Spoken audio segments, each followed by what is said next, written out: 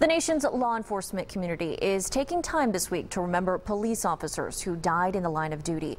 2 names from Western Massachusetts police departments have been added to the Law Enforcement Memorial in Washington, D.C. Barry Krieger profiles one of them now, Westfield police officer Jose Torres. Jose Torres was a 27-year veteran of the Westfield police force. He was killed in the line of duty when a dump truck backed over him while he worked a construction detail on Pontuzic Road last July 26th. Torres left behind a wife, 2 sons, and a police department that loved him. Police departments from across Massachusetts and New England sent contingents to honor their fallen brother in blue. The 53-year-old Torres was memorialized at Parenzo Hall Auditorium at Westfield State University.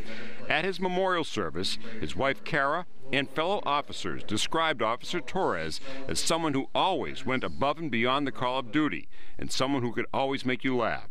His fellow officers in their dress uniforms lined a procession route in Westfield, giving Officer Torres one final salute. Barry Krieger, 22 News.